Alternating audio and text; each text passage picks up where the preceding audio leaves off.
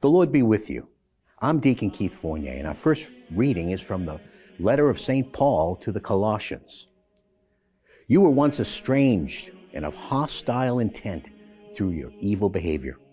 Now he has reconciled you by his death, and in that mortal body, to bring you before himself holy, faultless, and irreproachable, as long as you persevere and stand firm on the solid base of the faith, never letting yourselves drift away from the hope promised by the gospel, which you have heard, which has been preached to every creature under heaven, and of which I, Paul, have become the servant.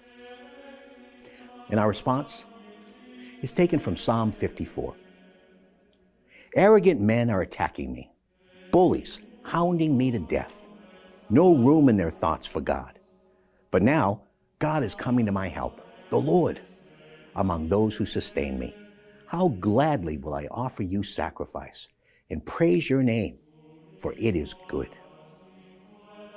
A reading from the Holy Gospel according to St. Luke.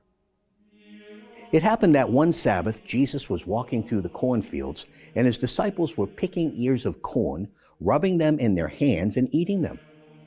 Some of the Pharisees said, "Why are you doing something that is forbidden on the Sabbath day?"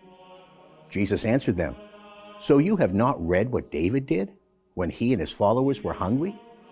How he went into the house of God and took the loaves of the offering and ate them and gave them to his followers. Loaves which the priest alone are allowed to eat. And he said to them, the Son of Man is master of the Sabbath." The Gospel of the Lord.